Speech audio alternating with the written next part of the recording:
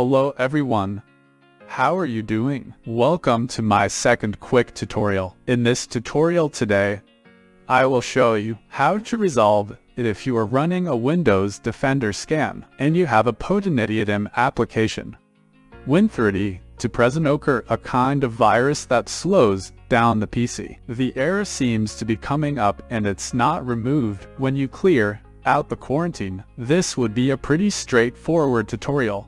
And without further ado, let's go ahead and jump right into it. So we're going to start off by opening up File Explorer. So if you have a little icon down in your taskbar, you can go ahead and open that up. Alternately, you can just search for it through the Start menu, and then you want to select the View tab up at the top, and then underneath where it says Hidden Items, go ahead and check the mark inside that box, and then select this PC on the left side.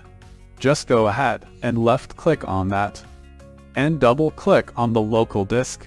Where Windows is installed on should be indicated by a little Windows icon above the hard drive, so go ahead and double click on that.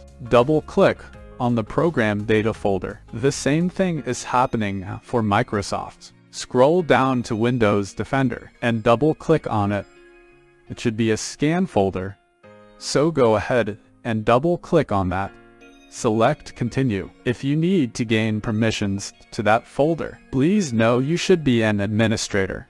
If you're doing this, or if you're some local user account, you might not be able to make this happen. So now that we're in here, you want to go double click on the history folder, and then double click on the service. And now, anything in here you just want to go ahead and highlight over with your mouse cursor and right click and delete. Or if you want to use your delete key on your keyboard, you're welcome to as well. So pretty straightforward process, guys. And once you've done that, you can also go double click on the scans folder. Now double click on the history cache manager, and if you see anything in here, you just highlight over it, and again you can delete that as well. And there you go, guys.